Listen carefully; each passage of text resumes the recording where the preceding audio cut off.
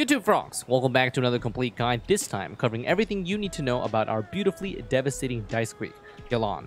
Before this video, I'd highly recommend checking out my Constellation 0 first look and weapon comparison Yelan videos for maximum context.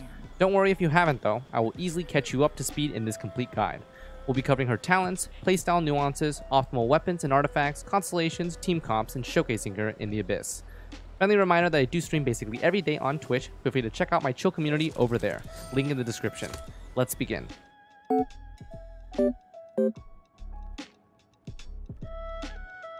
From the Constellation 0 first look, Yelan is a gorgeously powerful Hydro Burst DPS character with a brilliantly designed elemental skill dash and an occasional splash of charge attack. She is purely HP % focused with no meaningful multipliers at all from attack or defense and no conversion ability, which means no benefit from Bennett buff. Elemental Burst, Depth Clarion Dice. Yelan summons her exquisite throw that follows the active character, doesn't have to be herself, that procs a 3-hit wave every second on normal attack usage. The normal attack does not need to hit or target an opponent for the dice to proc. Her elemental skill dash also procs the dice wave once on the nearest enemy after the damage explosion. As she follows normal internal cooldown rules of 3 hits or 2.5 seconds per element application, each 3-hit wave from her dice will always apply Hydro at least once, no matter which hit. This works great for assisting general Pyro DPS and is partially able, but not fully able, to keep up with more intense Pyro DPS like Hu Tao. Constellation 2 adds a 4th hit on every second wave, increasing the consistency of her Hydro application by 17%. Damage output at level 6 comes to 20.4% max HP per wave, up to 15 waves for over 300% HP. Scaling off of crit damage and Hydro Burst damage bonus, this ability's raw damage is above average in strength. And with a rotation of 15-second uptime and 18-second cooldown on a 70 energy cost, her burst has excellent rotation looping value. The 70 energy cost is 10 less than a usual long-form burst energy cost at 80, so Yelan has a slight upper hand on practical looping value. Especially in solo Hydro situations, this helps tremendously on slightly reducing her practical energy recharge requirements. Elemental skill, Lingering Lifeline. On tap or hold, Yelan enters a dash state for a period of time, gaining move speed and wrapping enemies along the path. She's not invincible and doesn't have iframes, but the increased move speed and interruption resist allows for easy repositioning without stamina usage. On skill end, the ability explodes, dealing single target Hydro damage to every trapped enemy, grants 3 to 4 Hydro particles, and has a 34% chance per enemy to reset her charge attack barb shot. Because this is an RNG thing, and anything that's not 100% is destined to fail, I try not to think about charge attacking after using her E. The 10-second cooldown here starts after she ends the ability. With a 31.7% HP multiplier at level 6, this ability has the highest single nuke hit in her kit. So for any big vaporized damage numbers you want to show off, this is the ability to use. For in-practice skill usage, you will mostly be using Tap E, which is 1 key press and it's super quick. If you hold E, it will require manual cancelling at the end before doing any other action, which is 2 key presses or waiting the whole 3 seconds. You'll notice any of the key presses at the bottom right to cancel the ability while in hold mode. Normal charge attack, breakthrough barbs. So unless you're planning on some physical Yelan, you won't need to worry about any of these multipliers except for the breakthrough barbs. These HP % AoE nukes either activate after 5 seconds out of combat or RNG reset from elemental skill Lifeline, or Constellation 6 normal attacks, the first 5. They have 60% decreased charge time and are ready to use when her bracelet is glowing. So in combat, well, you can't really get out of combat reset when you're in combat, so it's really only available off of the elemental skill RNG or if you have Constellation 6.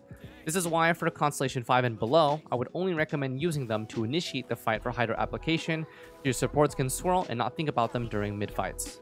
Now for her passives, both are very straightforward. Ascension 1 provides HP % the more unique elements are on the team, and Ascension 4 provides a dynamic, non-snapshotable damage increase to whichever party member is active on the field. To make the most use of Ascension 4, rotational DPS is best over off-field sub-DPS. You can see Xianling's Pyronator here demonstrates that A4 is not snapshotable. So, talent priority. Anything below Constellation 6, I would recommend Elemental Burst first, and then elemental skill, and the normal and charge attack as you please. Leveling her talents only increases the HP % damage that is done. If you are Constellation 6, elemental burst and normal and charge attack become priority. The elemental skill can be left at whatever you want, but if you're Constellation 6, you better have at least 888. Now for playstyle nuances and the most important topic of Hydro character discussion, Hydro application. Yelan's playstyle is simplistic, forgiving, and satisfying. Constellation 0 gamers have the choice of using her dash skill before burst or after burst. I have typically found before burst to be the most fluid of rotations. It also allows energy to travel mid-burst animation. Using it after is also fine, and you do get a burst proc for sustained DPS. Constellation 1 or higher gamers can run standard EQE, which is elemental skill, into burst into elemental skill, and then swap out, allowing 20 seconds for both charges to come back as well as burst to come off its 18-second cooldown. Or just use her elemental skill on cooldown and then burst whenever the rotation is ready. It's not necessary to have a perfect EQE every time. I'd only use the charge attack breakthrough barb to lead the fight or as filler. If you're a Constellation 6 gamer, then EQE into the 5 normal attacks that have her Constellation 6 buff, and then swap to the next rotational DPS. Beautiful. So now how does her Hydro application look like in common situations? For Taser, it's standard as expected. There are no issues with her burst application to maintaining double auras all the time. Here you can see this with C6 Fischl as the Electro Applier.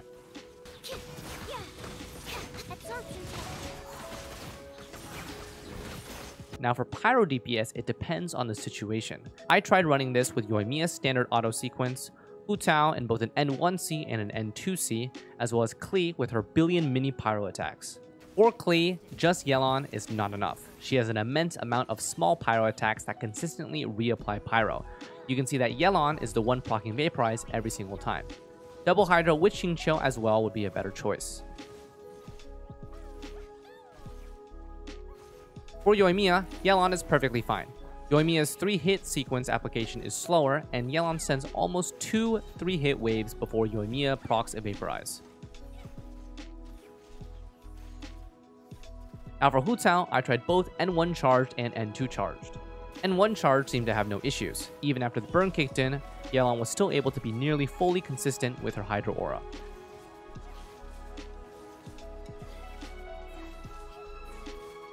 N2 charge was a bit more inconsistent. In one clip, I was able to get pure Vaporizes, but in another, the burn kicked in and Yelan was the one that started vaporizing. If this was a whole team with, for example, double Geo, then Yelan's application would be further shaken and pose heavy inconsistencies. Xingqiu, with both his burst Hydro application and his Rain Sword contact application, is much more consistent for Hu Tao, especially because she's always in melee range. But personally, I just run both. It's super satisfying when your Pyro DPS has like a Gilgamesh weapon army assisting them. Now that the basics have been covered, here's what my Constellation 0 Yelan looks like, and what I would recommend your stat thresholds be. She's currently level 80 out of 80, Constellation 0, level 6 talents, 4-piece emblem set, and running the R5 Favonius Warbow. With this particular energy recharge weapon, I can offer an HP % timepiece, Hydro Goblet, and a crit rate mask. My recommendations for weapons and artifacts are coming up in just a second. So this is my replication of a high investment F2P Constellation 0 Yelan build. I will run her with Aqua in the future. She's currently 25.6k HP with no team members, almost 80 crit, 172 crit damage, 195 recharge, and 46.6 Hydro/burst damage. If you include 4-piece emblem with this recharge, this adds an additional 49% burst damage for a total of 95.6 Hydro/burst damage. So now that you've seen what mine looks like with the Favonius bow, here are my general recommended stats for Yelan. 24k plus HP with no team members, which allows you to hit at least 25k with one different element team member. 70 crit, 140 crit damage. If you have Aqua, then 200 plus crit damage, and then minimum 150% recharge. Recommended 180%, and then 200% for near guaranteed looping. 150% recharge is a main stat timepiece or weapon. 180% is the 150% plus a 2-piece emblem and a 1 substat roll, and then 200% is a combination. We'll talk about goblet choices and why HP % is a good balance when we get to artifacts. Since Yelan is an HP % scaler, I also do recommend going all the way to level 90 out of 90 instead of stopping at level 80 soft cap. This will maximize her base HP. Okay, let's build her up. Optimal weapon choices first. I'll be jumping straight into the strongest practical weapons I would recommend you use for her. If you'd like to see all 16 weapons showcased, I have a dedicated all-encompassing weapon comparisons video that will be in the description. For my very early game players, you guys don't have many weapons to work with and you want something that is cost efficient and low resource usage. Also, your Favonius bow might be currently used by another team member. 3-star recurve bow. One of the only 2 HP% weapons available for her, and it blasts a majority of the other weapons out of the water DPS wise, and builds really easily with artifacts. Provides the necessary HP% to reach the minimum threshold that I recommend, and allows your artifacts to focus on energy recharge, hydro damage, and crit. For budget players, any of the energy recharge secondary stat weapons are going to be your best friend, including the 2.7 event bow Fading Twilight. My most versatile recommendation is Favonius Warbow. Provides a juicy amount of energy recharge that allows you to hit any of the recommended thresholds without substats. Combined with 20% recharge from Emblem and you're good to go. The passive here is way too good to pass up for both team energy and self-sufficient funneling energy. It's also easy to proc with her multi-hit burst and general kit rotation. This is my #1 general purpose recommendation besides her signature weapon. Fading Twilight and Sacrificial have the same base stats, just with lower innate recharge. I'd choose the Fading Twilight over the Sacrificial, as it is a universal default energy recharge and damage increasing weapon, suitable in any circumstance. For my players with access to some strong gacha weapons at R5, Moon's Bow at R5. With a high energy cost team, this bow's damage is second to only Aqua Simulacra, her signature 5-star. There's also Stringless and Alley Hunter at R5. These are both also viable choices, just weaker versions of the Moon's Bow. For my players with 5-star weapon options, I'd only consider using Elegy or Aqua Simulacra. Anything else is beaten by raw utility from the energy recharge weapons or straight up damage by Moon's or 3-star recurve bow. Elegy provides another juicy amount of recharge, and the Elemental Mastery Transfer is optimal for assisting Pyro DPS like Yoimiya or Hu Tao. Aqua Simulacra is her signature and provides the highest personal damage output for her. To check out all the rest of the weapons tested, my other weapon video will be in the description. Artifacts. Those of you who watched the Constellation Zero first look video have a solid understanding of what to expect here. As primarily a burst DPS Hydro user, Yelan's strongest artifact set is unsurprisingly 4-piece emblem set. Not only does she get 20% additional recharge from the 2-piece, but the 4-piece will typically grant 40% or more burst damage bonus with 160 or greater recharge. But those of you who aren't able to scrounge up a decent 4-piece emblem set, worry not, she's still incredibly flexible with her 2-piece choices. We have Heart of Death for hydro damage, Tenacity for HP%, Noblesse for burst damage percent as the 3 DPS options. We also have 2-piece emblem set for the 20% recharge to help you hit minimum energy recharge thresholds. For these 3 DPS choices, Heart of Depth, Tenacity, and Noblesse, they are within 3% strength of each other, so prioritize the best substats to mix and match. The 2-piece emblem set, granting 20% recharge, should be a priority if you're struggling to hit stable recharge values. For my newer below AR45 players out there, both Exile and Scholar set in both their 2-piece or 4-piece forms are great early recharge options before you're able to farm for endgame sets. For my Constellation 6 gamers, besides 4-piece emblem set being the strongest general purpose set, 4-piece Heart of Depth and 4-piece Wanderers are also possible choices strictly to boost her C6 buffed barb shots. Now, for main stat choices, these are also super flexible and really depend on what weapon choice you decide to use. And because 4-piece emblem provides a goblet's worth of burst damage percent, her goblet flexibility opens up HP percent. Signature Aqua Simulacra. 2 viable builds here. Energy recharge timepiece with an HP or a hydro goblet alongside a crit rate mask. This will enable a 180% recharge build. The other alternative is energy recharge, hydro goblet, and HP percent mask. This is a viable alternative since the Simulacra gives so much crit damage at 80% plus. Then we have energy recharge based weapons. I'd recommend HP percent timepiece, hydro goblet, and crit rate or crit damage mask. The energy recharge you will get from the weapon plus the 2-piece emblem set. Alternatively, you can use an energy recharge timepiece if you want greater than 200% recharge. Then we have hydro or burst damage based weapons. I'd recommend energy recharge timepiece, HP percent goblet because you already have hydro burst damage from the weapon and emblem, and then crit rate crit damage mask. And if you're using the 3-star recurve bow because all of your Favonius bows are already being used, then energy recharge timepiece, hydro damage goblet, and a crit rate crit damage mask because you're getting HP percent from the bow. For my Constellation 6 gamers, she turns into a rotational main DPS, so she follows standard HP DPS build, which is HP timepiece, hydro goblet with a crit rate or crit damage mask. Or an alternative, if you have Aqua Simulacra, is HP percent timepiece, hydro goblet, and an HP percent circlet. This C6 build will likely hover between 130 to 150% recharge due to running full DPS artifacts. No matter what build you decide to run, prioritize meeting minimum energy recharge thresholds mentioned in the recommended stats section. Constellations. Fortunately, Yelan is a perfectly stable unit at Constellation 0. But if you have a little extra dough to spare and want to aim for her earlier constellations, 1 and 2 will provide the earliest value before going all out to C6. Constellation 1. Her elemental skill dash ability gains 1 extra charge. This enables a skill to burst to skill rotation every 20 to 21 seconds over the standard skill to burst or burst to skill rotation. This provides more energy, reducing energy recharge requirements to below 160 and adds an extra tick of damage to both her burst and her elemental skill. It's a quality of life constellation that improves her DPS by about 15% and lowers her recharge threshold. Constellation 2. Every second attack from her elemental burst will fire an additional 4th shot, dealing 14% max HP. This is her highest value early constellation for 2 reasons. The main one is 17% more effective Hydro application. Each 2-wave sequence from her burst now hits 7 times instead of 6 times. This softly improves her Hydro application stability on more intensive DPS characters like Hu Tao. Secondary reason is it boosts her burst damage by 20 to 30%. A lower boost if you have a higher talent level. At level 6, 2 waves of her burst deals about 41% max HP.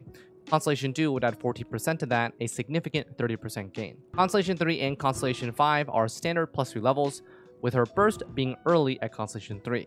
Constellation 4 is a self and team 10 to 40% max HP% team buff, which is pretty self-explanatory. It's not as effective against less than 4 enemies. This is also synergistically favorable for teammates like Hu Tao who benefit from extra HP. Finally, Constellation 6. Activating her burst state buffs her next 5 normal attacks to deal enhanced charge attack barb shot damage, the mastermind state. This is 156% of the multiplier of her charge attack barb shot, so normal attack talent does matter for this constellation. You simply take the multiplier, multiply it by 1.56, and that's the strength of her C6 hits. At level 6, they'd be dealing 25% max HP each, multiplied by 5 normal attacks for about 125% max HP damage. This is an additional 30% damage boost to her C4 plus burst damage rotation. But this can be considered a nuke, since all 5 can be shot in 1 normal attack rotation, dealing 125% max HP% damage in under 2 seconds. At level 8 normal attack, this total multiplier increases to 144% max HP. So in my opinion, I would say that Yelan has a pretty well-distributed constellation layout. Constellation 0 is a great baseline. Constellation 1 is quality of life. Constellation 2 is improved Hydro application. C4 is a self and team buff, and then C6 is pure damage. Team compositions. As a Hydro burst DPS, Yelan fits in nearly all the same situations as Xingqiu does. As a solo Hydro support, she slots in best for Taser comps, Overvape/Soup, Rational, and Standard National. While she can be used for freeze compositions, they will require normal attack activations for the Hydro procs. For Pyro DPS compositions, it becomes more situational. Low Constellation Yoimiya plus Yelan is perfect. No issues from my testing with Yoimiya vaporizing her shots. For Hu Tao, solo C0 Yelan is conditional. C2 is preferred here. For my recommendation, double Hydro including Xingqiu is the safest and guaranteed for ease of playstyle. The last slot in double Hydro Hu Tao is pretty flexible. Zhongli for safety, Kazuha or Anemo for buffing and debuffing, or you can even run Xiangling for double Pyro, double Hydro, double Reverse Vaporize, which, from what I understand, this comp is called Funerational. Half of it is national, and then there's Hu Tao and Yelan. For the Taser comp, it would typically include Sucrose plus Yelan plus Fischl or Beidou. Overvape/Soup would include Raiden plus Yelan plus Kazuha or Jean plus Bennett. Rational and national team comps would be swapping Xingqiu's slot for Yelan. Now, besides these compositions, you can also opt for mono Hydro compositions, though this is a lot easier if you have C6 on-field Yelan. We have Ayato, Mona, Xingqiu, and Kokomi all being stable options to include here, as they each provide their own value to the team. C6 Yelan gamers can utilize fast rotation compositions with Venti and the Raiden Shogun. These two have the best synergies for Whale Yelan gamers as they assist with crowd control and maximize her burst rotation and general damage. C0 Yelan gamers will still find tremendous value pairing with Raiden Shogun on any particular team.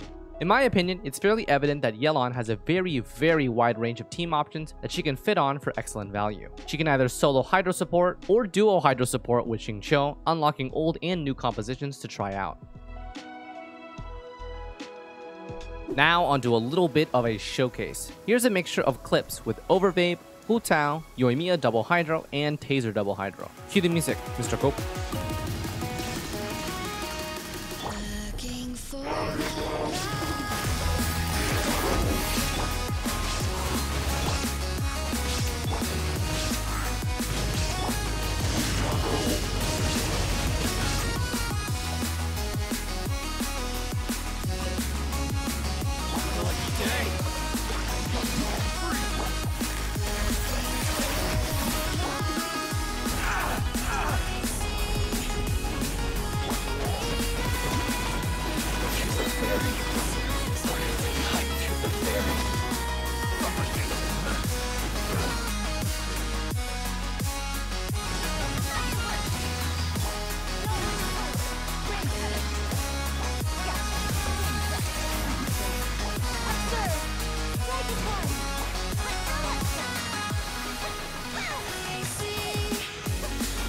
Okay, not bad damage.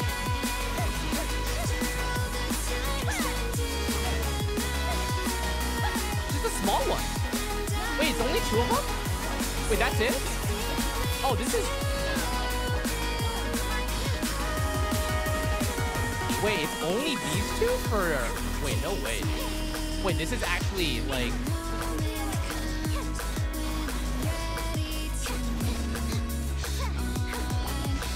Okay, we're... And this is easy collab, boys.